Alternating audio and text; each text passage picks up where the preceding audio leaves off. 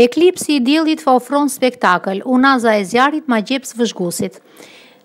Ditën e diel, banuesit në Afrikën Përendimore, deri në gadishullin arabik, Indi dhe Lindja e largët, panë eklipsin e rrallë diellor, ku hëna mbulon diellin dhe krijon unazën e Zjarrit.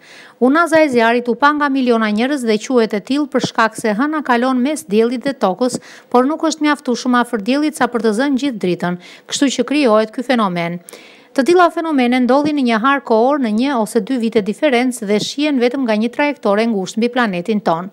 Ky eklips ndodh në ekuinoksin veror, çka do të thotë se poli verior I Europës është I drejtuar nga dielli dhe ky eklips filloi në Republikën e Kongos ku zgjati rreth 1 minutë e 22 sekonda.